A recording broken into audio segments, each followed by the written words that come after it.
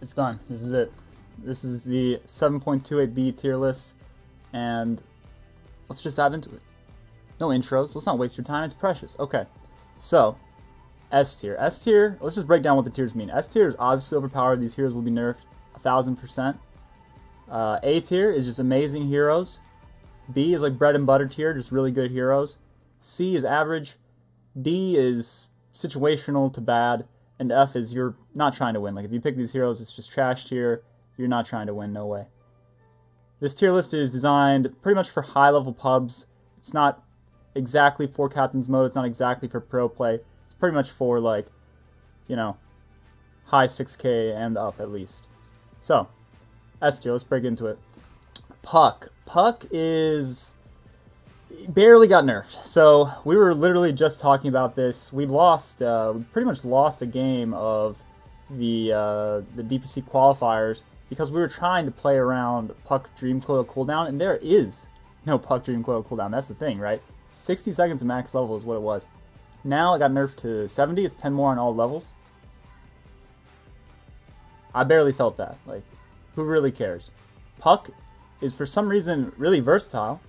He can play support, offlane, middle, and the build too. Like you can go right-click Puck, which, you know, imagine saying that like 5 years ago that you can go right-click Puck and it's good.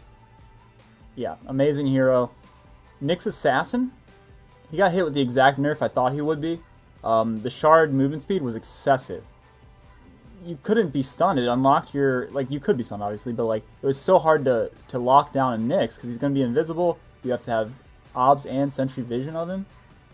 The guy is just like way too nimble. Mana burn does so much damage. You know, everything else is pretty much the same. It's mostly like the ultimate and Dagon now that allows you, with the shard, that allows you to like one-shot so many heroes because the shard reduces their magic resistance. And then boom, your team break. That's another big thing is Nyx's break is kind of underrated. Like it's a really big deal, and it means that you can kill heroes like Tidehunter that previously you couldn't really hurt very bad. Then we got Mirana here in S tier. Mirana is hugely picked at top level pubs right now, and just like some of these, just like this Puck is super versatile. She, you're gonna have to forgive my breathing, guys. I'm asthmatic. She is like a good 1 and 2 now. Before you could do it, like you didn't want to do 1, but now you can do that because the shard is probably the best shard in the game. Just 150% crit on your leaps. That's the most value 1400 gold you can buy in the game, like bar none. And then we got Timbersaw. Timbersaw, I was shocked to see him get so many buffs into the patch, and he just got hit with the most minor nerf ever in 7.28B. Just 10 more mana cost on Whirling Death. And even got another buff to Flamethrowers. This Flamethrower is like really legit now.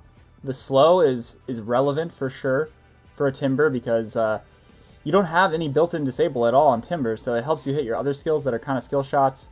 And the damage alone from the Flamethrower is pretty impressive. You still wouldn't go it early, like pretty much never, but you definitely have that option, especially against, let's say, like a TA, who otherwise stops your damage very well. Flamethrower, you could melt that instantly. And then we have Troll Warlord. Probably the new best carry in the game. Before this was Monkey King, but Monkey King got hit with some very significant nerfs. And now I'm going to put Troll because Troll was untouched. Troll was already amazing. Probably not S tier, but I think that he will become S tier now because items that he bought were not nerfed, and items that you were seeing commonly, like Orb of Corrosion, that might have caused you a little bit of trouble in lane, things like that were nerfed. Falcon Blade got buffed. You can do Falcon Blade on Troll, but that, I mean, that's kind of irrelevant. The big thing is this Ags. His Ags is crazy, dude.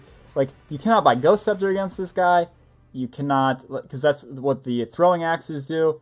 You're going to purge off Ghost Scepter, you're going to purge off Ogre Bloodlust. All these big common buffs. Even like a whole Spirit Breaker, Bulldoze, all these things are just removed instantly. It's kind of crazy. And then Dispelling Yourself, certain heroes, you're so sad, dude. It's just like game over. Like Slardar, it was already hard counterpicked by Troll, and then now it's like, just get Ags, and what are you going to do to me? Pango, I've seen it be insane against Pango, so you can't get disarmed. The Ags is just god tier. Battle Fury, I cannot believe Battle Fury was not nerfed. I cannot believe it almost. Battle Fury is great, but if you don't want that, you can play faster pace with Mjolnir. That is a great item on Troll now too, so. Probably the best carry in the game. Then we got A tier. Beastmaster. Beastmaster might end up still being S tier, but losing 2 damage, he lost some damage before this in patches as well, so it kind of hurts, but he very easily could end up going still in S tier because the boards are so strong. But let's say you first pick your Beastmaster. Then the enemy responds with Crystal Maiden, Witch Doctor, something to punish your boars. Well, nowadays, maxing axes is not terrible.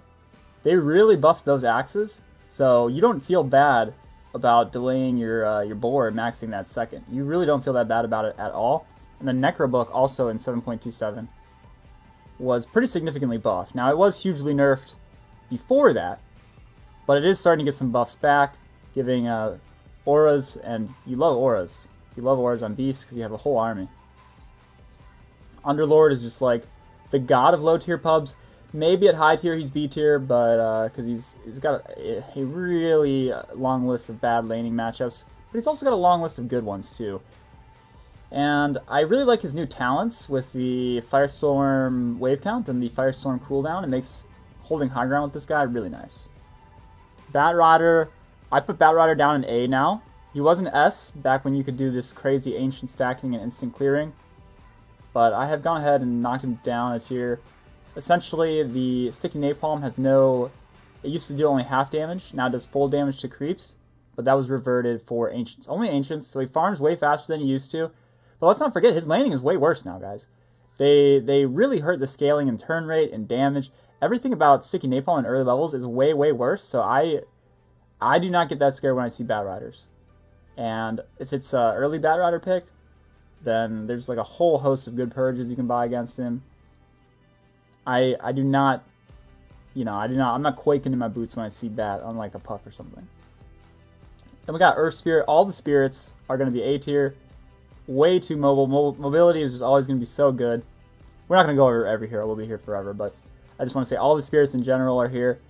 We've got Naga and TB, 2 amazing illusion carries right now. Monkey down from S tier after taking some significant nerfs to -1 damage is like, okay, that kind of hurts. But losing some power on the Aghanims definitely hurts. Before that, he lost power on the Aghanim Shard.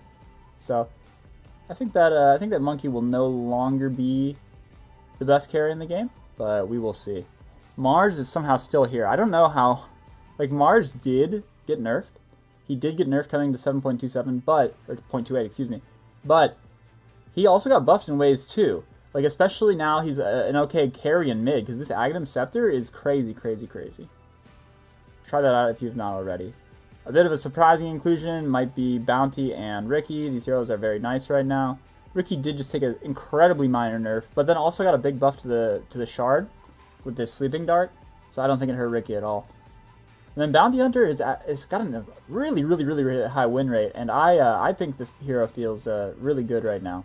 So I'm gonna go ahead and throw him into the A tier. Now we have B tier, which are your good heroes. We have Wraith King knocked down here. He's taken a lot of nerfs, for sure, and his late game is way worse than even the old Wraith King now, I would say. The guaranteed crit in the ultra late game is not as good as this big 15%, 3.5 times crit that he used to have. But his laning feels way better. Last hitting is so easy with the on cooldown crit, but this is a bit of a brave prediction. We will see. It will probably continue to be amazing in low tier, but I'm not like super loving it for high tier anymore. Then we've got Shaman. Shaman climbed up a lot from, let's say, D tier in 7.27. He has one of the best shards in the game. And other than that, the buffs have been pretty tiny, but it just seems like a more favorable meta for him. Like, look at all these things that you have to stun. There's a lot of things you have to stun. Like, otherwise, how are you catching all these spirits and these Rickies?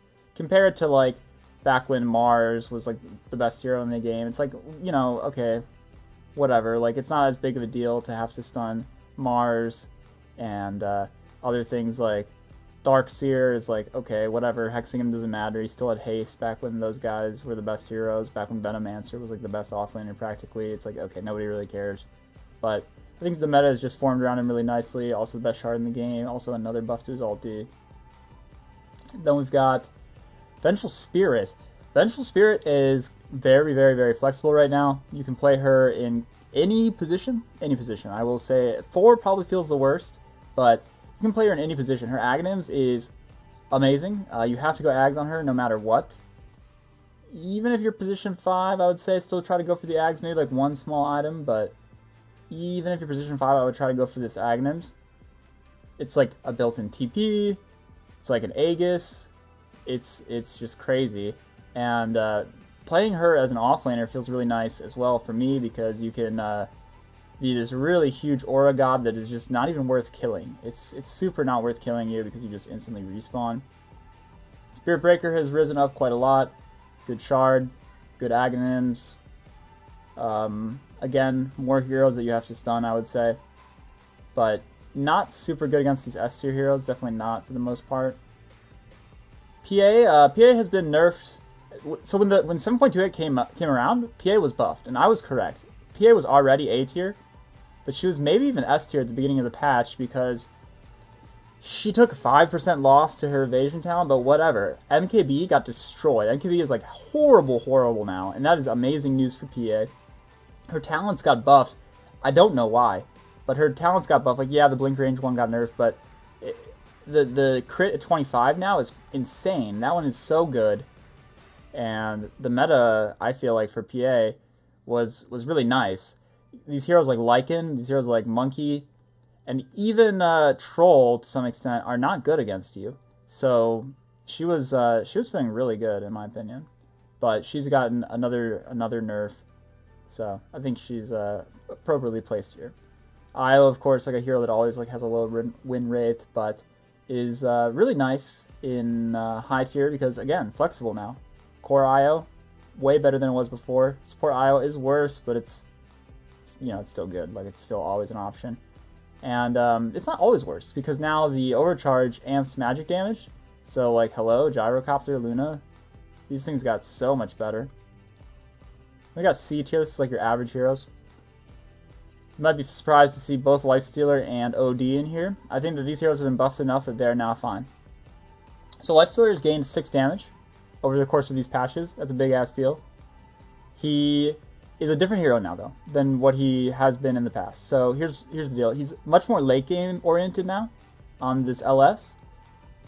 But if you get there, this hero is really, really terrifying. Because let's think about what we lost, right?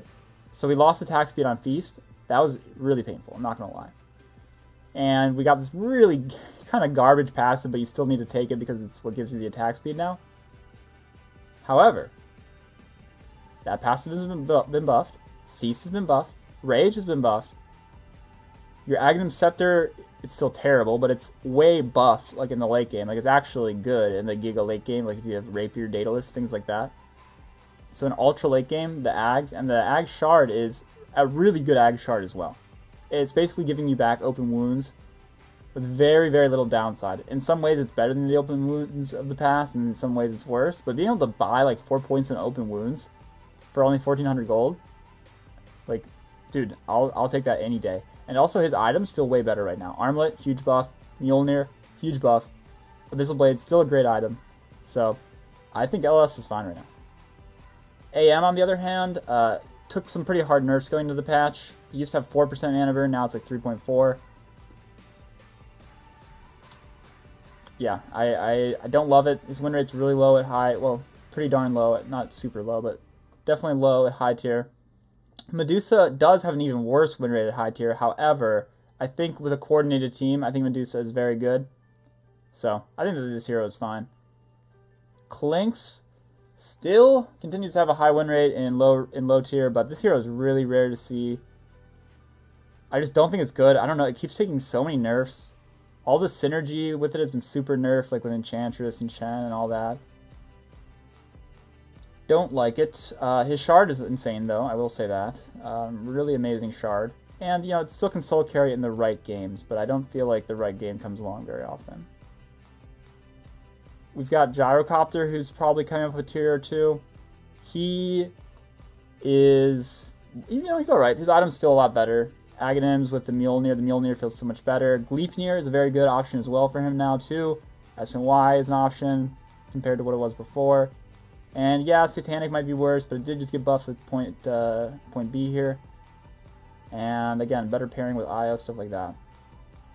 Grimstroke got big buffs. This hero was definitely really bad before because it required so much coordination, like excessive coordination in picks and play. But this Inkover shard now, don't sleep on it. This Inkover shard is super good. Just make sure you're picking Inkswell synergy with it. Then we've got some Fall from Grace type heroes like Zeus. Zeus took a lot of nerfs, and I think he's like counter pick only now. Still, yeah, he might even be D at the absolute highest tier because you can only really play this hero mid right now, and he doesn't win many matchups. He loses most of them, so it might even be worse. Snapfire, please stop pretending with Snapfire mid. It was not even good to begin with, and now it's trash. So this hero is only a support now, pretty much.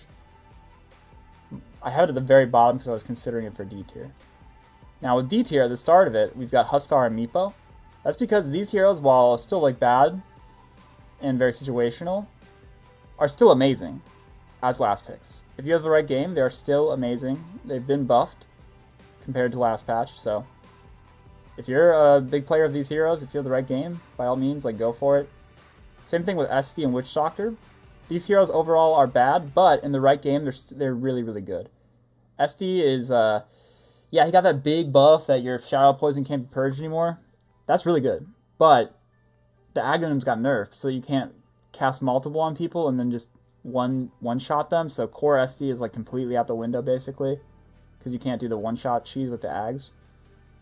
And then Witch Doctor, he just has a bad win rate, and he's just like, this is a hero that's great against noobs and then terrible against pros because all of his spells almost can be played around. I don't like just Shard. The items that he wants to buy are all super nerfed, at least for me. Like Mechanism, yeah. Glimmer even is nerfed. Force, not recently, but like over time has been quite nerfed. So, but you have the right like strength offlaner with a killing carry, still a great hero for sure. The rest of these, no, not good heroes. Sven and Spectre got super dumpstered. Necro got no buff coming into the patch, I can't believe that.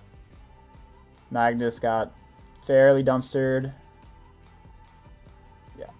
DK, I continue to hate this hero.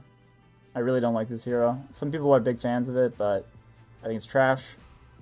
Razor is not trash anymore, though. Razor is actually viable, still very situational, but in the right game, it can be good. It's just that right game comes along very, very rarely. And then let's talk about the fun tier, aka the trash tier, aka F tier.